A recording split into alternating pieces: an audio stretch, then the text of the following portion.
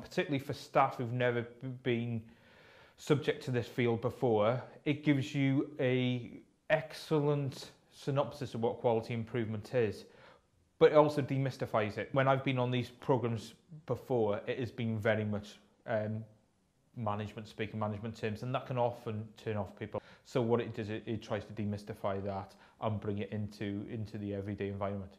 It provides a standardized package or training package, which then allows me to take that back to the organisation and provide a structured approach to delivering training to staff. Change and improvement historically in the NHS has been top down.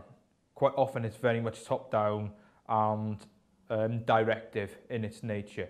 If we can skill our staff and train our staff in quality improvement tools, techniques and methodologies, what it gives is our frontline staff with the skill base to then go into their own departments and their own systems and say, I can actually make this improvement myself. And it's all about continuous improvement. So it's not about single projects, directive, top-down change. It's about change at a small scale, but continual change. If they've got the skills, if they've got the tools and techniques, they can change their own systems.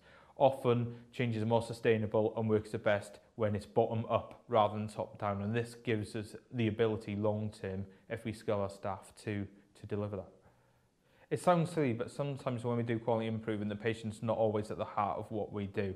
We often try and change processes and change pathways, A, for what we think the patient wants, or B, what's easiest for staff. What this now does is puts the patient at the heart of improvement. Quality improvement is about patient-centred care. It requires us to think differently, to think everything which we do and everything we change, what would our patient want? What would our patient think if we did this?